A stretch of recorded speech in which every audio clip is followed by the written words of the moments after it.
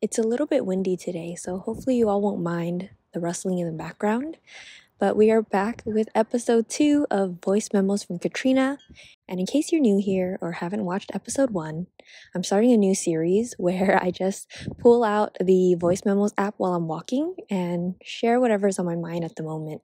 It's meant to be unrefined and unscripted, so it may not be the most eloquent, but I hope you all enjoy, and I would love to hear any thoughts you have. This one, I wanted to talk about relationships because I feel like in my 20s and in the recent years, relationships have been on my mind a lot, whether it's friendships, romantic relationships, family relationships. I feel like there have been things that have changed, and I've been and still am navigating all of that. And the Instagram algorithm knows because it keeps serving me all these videos right now of like people talking through, oh, I love adult friendships because, or, oh, don't you realize when you're in your 20s, like friendships are like XYZ. And it gives me some time to think about like, okay, how do I actually feel about this video? Do I agree? Do I disagree? Like, how is my experience compared to theirs? Because I don't think anything's ever like one size fits all. Friendships, if you haven't watched my one video all about friendships, it's an area that I've been insecure about since I was a little girl. And growing up, I just never felt like a solid core friendship group or anything like that. And I don't think it was until my mid-20s where I feel like I could confidently say that I felt more secure in my friendships. When I think of all my strong friendships now, there were seasons in our friendships that were harder, were more distant. And I think that's normal, but I do appreciate, and I think that more and more now, like there's nobody I talk to on a daily basis besides Ryan, right? There's no one I talk to on a daily basis besides my romantic partner. And that doesn't lead me to feel like I'm not close to these people anymore or that I don't mean something to them. But something that I've noticed is with any like friend group, when you get a bunch of people together and there's like a lot of different people, different personalities, there's bound to be feelings like hurt along the way, whether people share it or not. I feel like a lot of times people think that, oh, like friendship and friend groups, when there's drama, it's bad.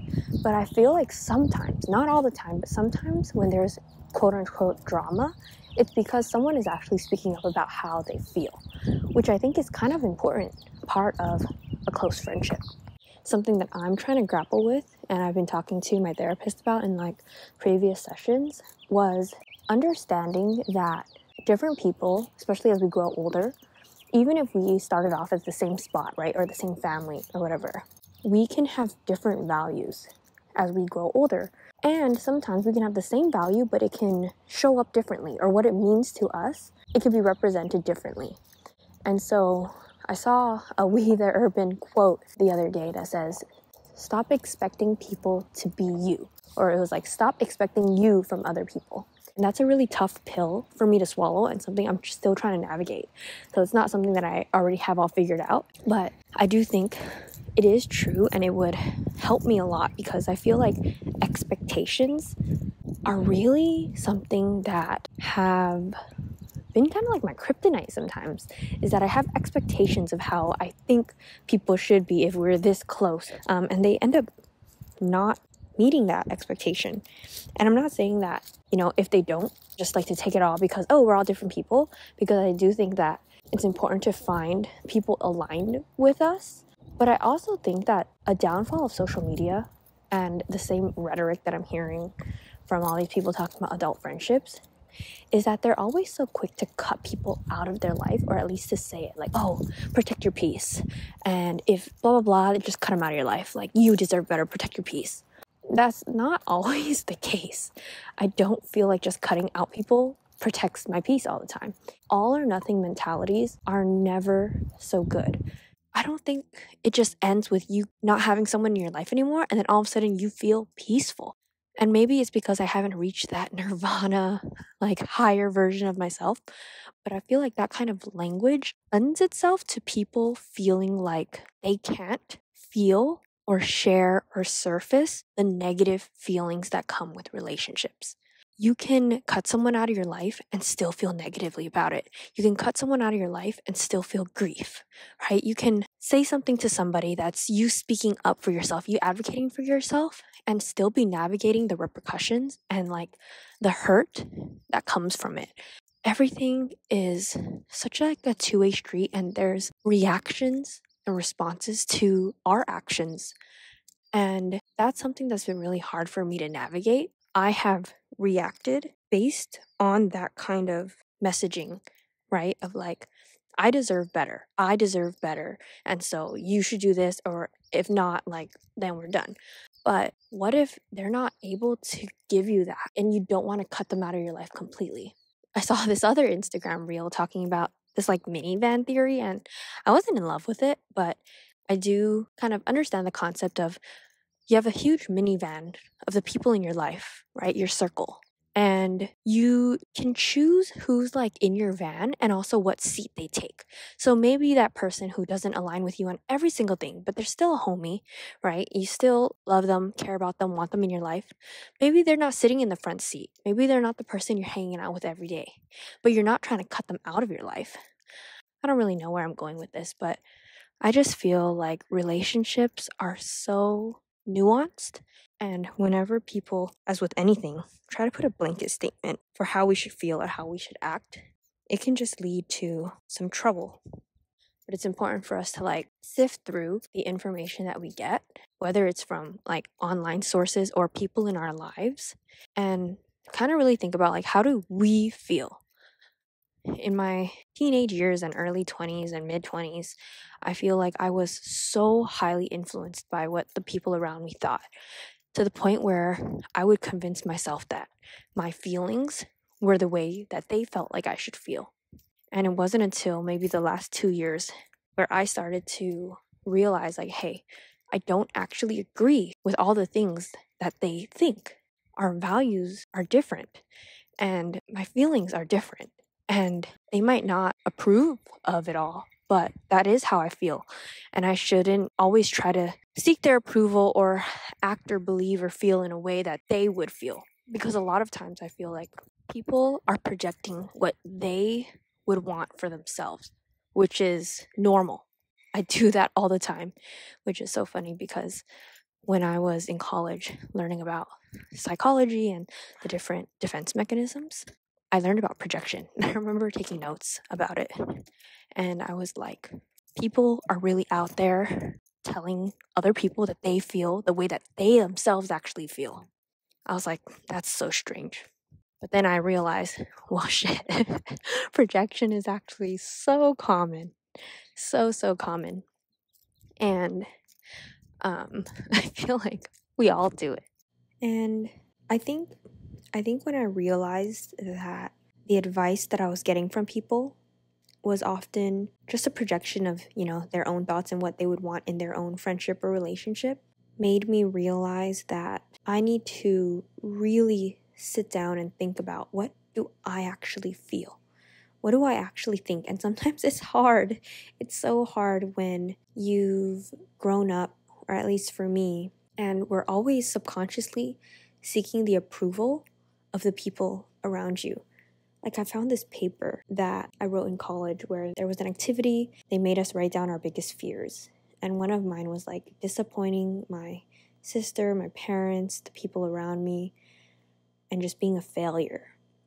And I thought it was so interesting that like disappointing them was something so scary for me, to the point where I was actually like suppressing and unknowingly suppressing my own thoughts and feelings to try to gain their approval, right? Because I didn't want to disappoint them. But sometimes in that process, I was kind of like losing myself, and not even losing myself because I never even knew what I thought myself without the influence of others, because I always ran to them. And I will say, like, it was on me too, because I would go to them for advice. I always felt like I couldn't figure anything out on my own. I always had to process it out loud with others and figure it outside with others to figure out how I was feeling. But something that I feel has changed in how I've grown in these past couple of years is that I'm beginning to realize that my own thoughts and feelings are different from those around me, even from Ryan. There are stuff that we talk about and we have different conclusions of how we feel about a situation, and that's okay. And I think that a lot of times when, you are trying to filter out the people in your life, or if you're listening to those therapists online and those people that are just saying like, oh, cut out the people in your life that blah, blah, blah, it will lead you to having just an echo chamber where everybody just thinks the same as you. And sometimes it's really hard to even decipher of like, what do you actually think yourself? How do you actually feel? And that's been something that I've been trying to navigate, and it's been hard. It's been difficult, and I think that realization and that growth also kind of fractured some of my relationships too. And that's a hard part to swallow. Like, I feel like my relationship with my sister has changed a lot in the past couple of years. As we get older, I realize that our values and our outlook on life and just our personalities are so different. And I think that we had such a turbulent last year because I wanted us to be the same. And we had a talk last year too, where we kind of talked through, and we did have very different expectations and different understandings of certain things, but we both agree like we really love each other, we care about each other. But a lot of the things in our old relationship and the way we were doing things was kind of toxic for the both of us. But we're also not trying to like have no relationship. I think that a lot of times those Instagram therapists feed that information like, oh, with your family, like if they're bad for your mental health, cut them off. Like cut them off. You don't need to have relationships with your family, just cut their family. And I get that. And I respect the people who feel like that is the best decision for them. For me and myself, and I know, like, I'm not trying to have no relationship with anyone in my immediate family, right? Even though there have been times where I've gotten so mad at my parents where I'm like, I'm never going to talk to them again.